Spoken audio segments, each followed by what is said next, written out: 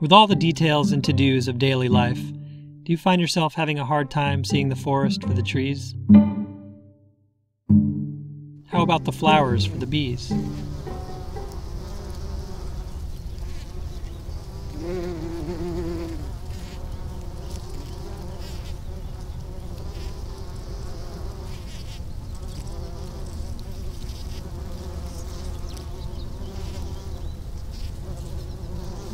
I guess it's more the flowers and the bees.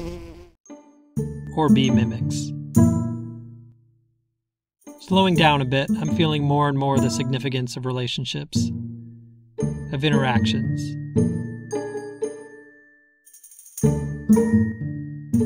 Of how little, out there at least, is done in isolation.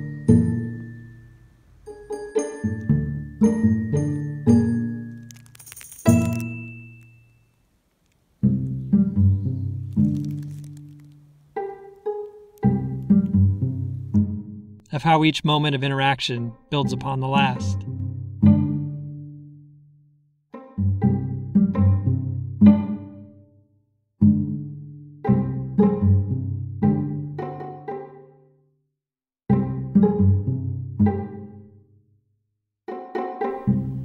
I feel a yearning to experience, or at least notice, these things that are happening all the time, but are so often hidden from view.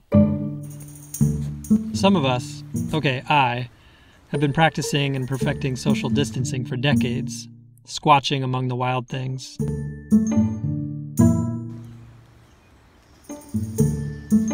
But the best parts of my job are all about relationship, about interaction, about finding connection with the world outside ourselves and developing relationships that slug their way into the world inside ourselves.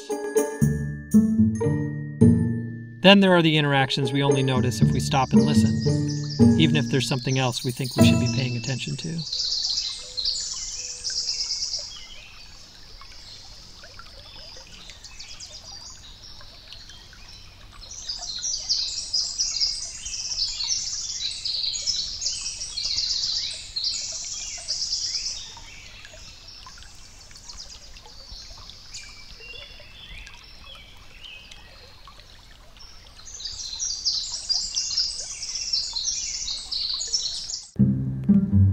And those interactions we only notice when we slow to the pace of the critters at play.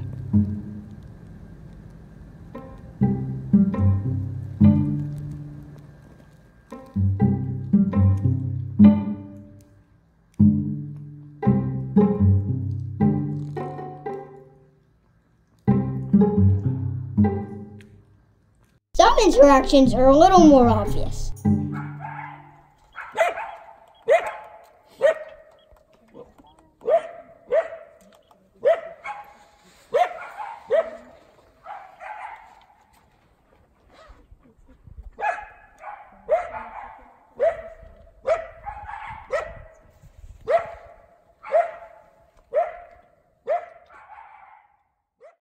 Over the past 8 years working on the Campus Natural Reserve, facilitating these moments, participating in connection with others, watching these new relationships form through stewardship, education, and research, these moments have been the highlight of my job.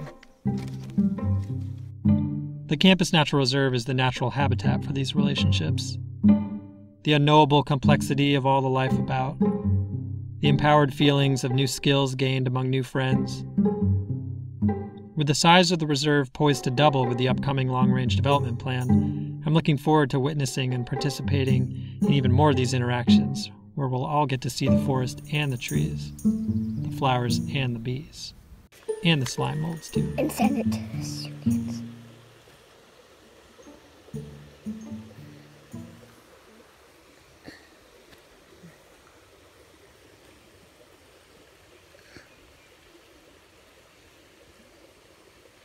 All the spores on your finger. Yeah.